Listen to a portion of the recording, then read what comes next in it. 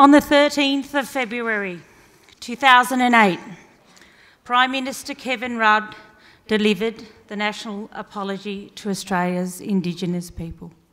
Good afternoon, teachers, students and guests. My name is Trish. I am the chairperson of the local Aboriginal Education Consultative Group. I'm a Gamilaroi woman from Walgett in New South Wales and moved to Albury as part of the resettlement.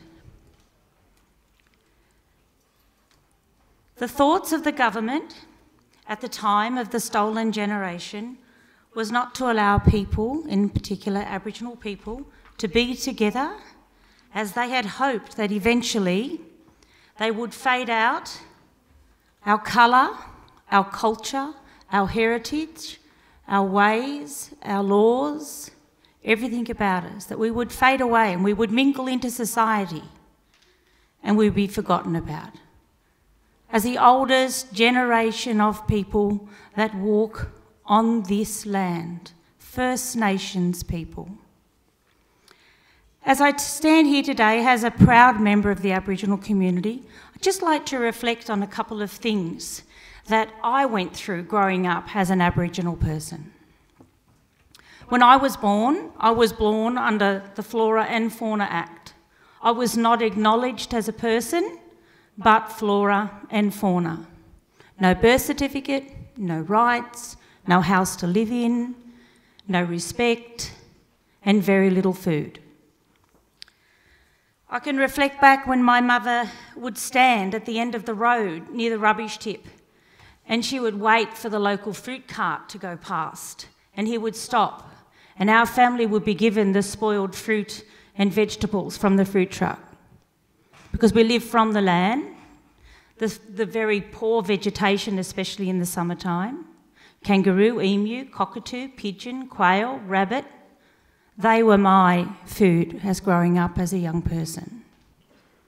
I can also reflect back as to where I was on the day of the apology statement.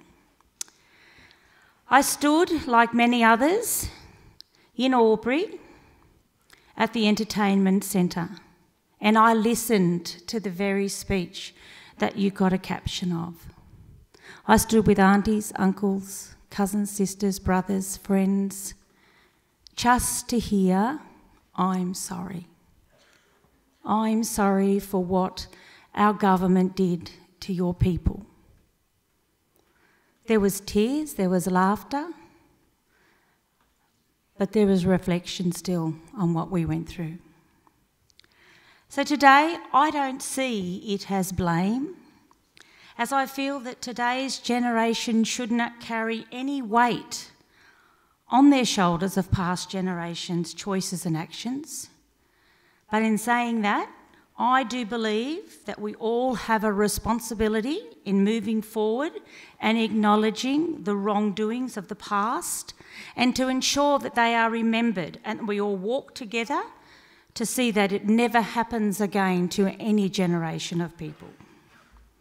As I am sad today, as I always am when I hear the acknowledgement, and I remember the happy times as well as the sad times, I'm also happy. I'm happy to see so many people walking beside us now to ensure that our land, language, law and practices are being acknowledged and are part of all of us as we move together. In respect, in harmony and in acknowledging. Thank you.